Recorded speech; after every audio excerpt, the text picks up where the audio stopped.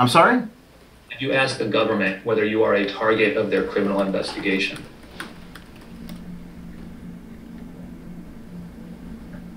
I think the government's actions have made it clear what they believe.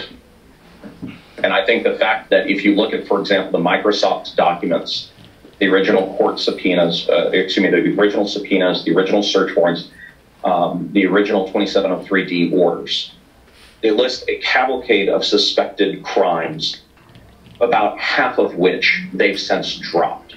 What do you think about the fact that a month after the special master assigned and said that we have journalistic privileges and First Amendment rights, what do you think about the fact that the feds went back to Microsoft and tried to gag them from telling anybody they issued secret warrants for my journalistic emails? What do you think about that? As I said, I'm open to the idea that some or all, maybe even including the raid of your home, has been serious investigative overreach. But I can't really make that assessment without understanding. You can't make an assessment on whether the feds going to Microsoft and gagging them after the feds raid my home. You can't make an ethical assessment as a journalist. What type of journalist are you? You committed a crime. Excuse me? If you committed a crime, we are not engaged in the same profession. Let's be very clear about that. I don't. Okay, so should the feds start taking everyone's emails and just? I mean, what justification do the feds have to go to Microsoft and gag them after they raid my home and take my journalistic privileged materials? To maintain the secrecy of an investigation to whether you committed a crime. I don't think it's that complicated. Well, the ACLU disagrees with you. Yeah, and explain to me then if it's to maintain the secrecy of an investigation. The investigation is no longer secret. The gag orders have all been dissolved by a sitting magistrate judge in the Southern District of New York. And yet the government still refuses at this point, even though there is no gag order over the place and there is no more secret about the investigation, to even disclose to Project Veritas that the vendors to whom they have actually sent such secret warrants and orders to allow us to go and protect our rights, as we have successfully done with the special master. What's the justification for that? Look, I understand if you don't want to answer questions about how you. No, I just want you to behave like a journalist and not a former federal prosecutor. So, at any point at which you're speaking to someone about moving documents or moving the objects or other materials that you thought were Ashley Biden's out of the apartment, or at one point maybe even going back to facilitate retrieving more belongings, you're potentially trafficking, on the government's theory, I think, in stolen goods. That's the theory. I don't know if they've laid it out for you, but that's not a complicated theory to me. I'm not saying it's like a common theory, because I don't think it is. It's a very unusual theory. But I think that's the theory. Is this something that you're hearing for the first time?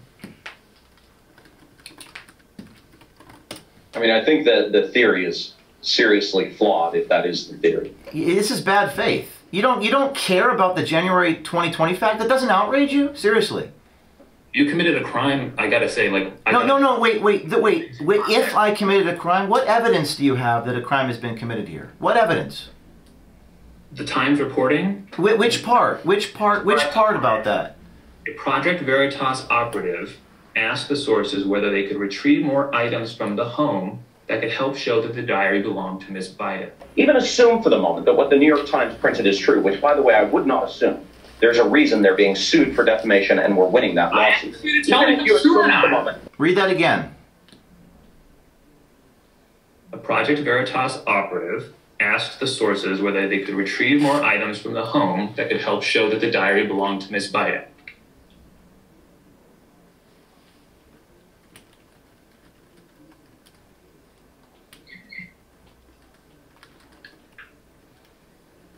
What evidence do we have, by the way? This is again.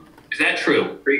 Are you a prosecutor or are you a journalist? The Reporters Committee, that's Wolf Blitzer and Andrea Mitchell, these are not right-wingers. The Reporters Committee have asked, no, let me finish my point. I know you're laughing because you don't want that fact. You'd be a ballsy... You hate CNN. Why do you care what Wolf Blitzer thinks? Excuse me? You don't care. You don't care what Wolf Blitzer thinks. Why are you assigning motive to me right now? Why are you putting words in my mouth? The Reporters Committee has filed a motion before this judge to unseal the affidavits. And they need to unseal the affidavit so we can see what lies prompted them to do this. There's no evidence of any crimes here. We're protected by Bartnicki v. Vopper, as Jared said. And as a fellow journalist, you and I are supposed to be on the same team, you know, speaking I'd truth. like to see the search warrant affidavit. So would I, because we're going to actually see... You actually are the first person who should want to see them. I don't blame you. If I were you, I'd want to see them too. When the New York Times takes the Pentagon Papers from Washington, D.C. and transports them to New York, did they violate federal law? I want to know about you. I don't want to debate the Pentagon Papers. No, this is a very fundamental issue because, again, you have said if we committed a crime, we're not journalists. If we can't agree on this very fundamental thing, then it doesn't matter any of the facts in your opinion. You've already made the conclusion that, well, they may have committed a crime, therefore they're not journalists, therefore they're not, you know, engaged in anything here. When Bartnicki expressly says, forgive me, you're flat out wrong. In Bartnicki, the journalist in that case, under your analysis, shouldn't have been considered journalists. Guess what? Even Ruth Bader Ginsburg disagrees with you. Yeah, I don't know how many times I can say the ACLU disagrees with you. Not involved a situation where the journalist participated in the theft. So nor does this situation. Nor does this situation. We didn't participate in any theft, period. And you're going to keep asking me that same. You're going to keep asking me the same question. There are. Answer my question. Excuse me, I am answering your question. Operative asked those sources to go back into the home to retrieve more items. Yes or no? My point to you is... You don't want to answer that. Okay, that suggests to me that it happened. I got to be honest with you. That is probably... You can suggest whatever you want. You can go ahead and make shit up. Go ahead and make shit up and I'll sue you like all the other people I've sued. We get past motion to dismiss in a defamation lawsuit against the New York Times.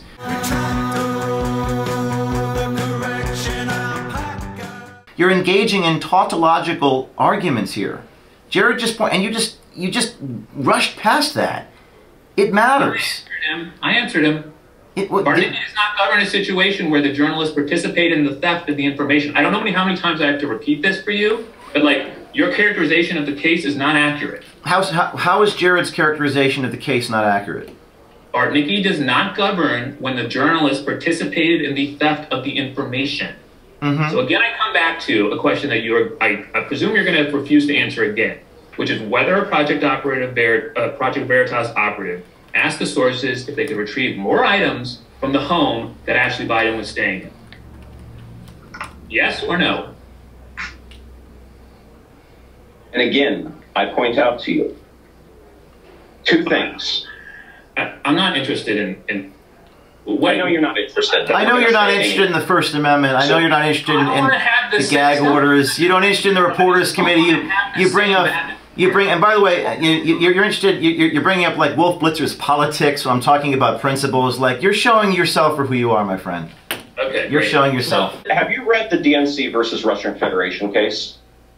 It's based on Bartnicki. It's out of the Southern District of New York. Have you read that case? I want to give you an opportunity. I'm not here to talk. Have you read the case? Have you read the case? You're telling me I'm not here to talk to you here. Okay. Here's my very respectful suggestion, because I don't think this is going in a... I don't think you like the answers you're getting. I don't think you're not answering my question, so I'm just... You won't even agree to the very basic fundamental truth that this is a story about what the government is doing against journalists. And you keep focusing on, but if you committed a crime, with no evidence that a crime has been committed by anybody, even anywhere, even assume for the moment that what the New York Times printed is true, which, by the way, I would not assume. There's a reason they're being sued for defamation and we're winning that lawsuit.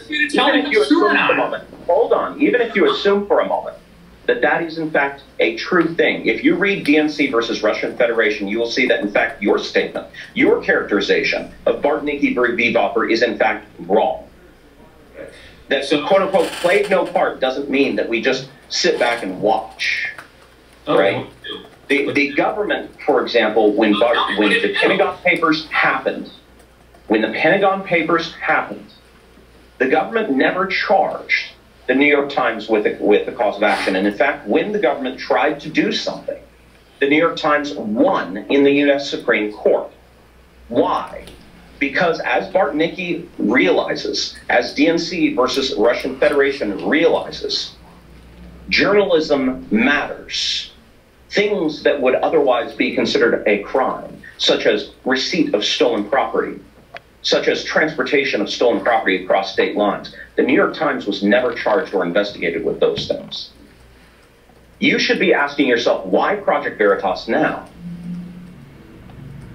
So, since you're not going to answer any of my factual questions, I'm just going to suggest that we, politely, end the call. I appreciate your time sincerely, yours as well, Jared, and thank you, RC, for setting this up. And I do sincerely wish you the best of luck in your legal challenges and the proceedings. But I think we've sort of hit an impasse here.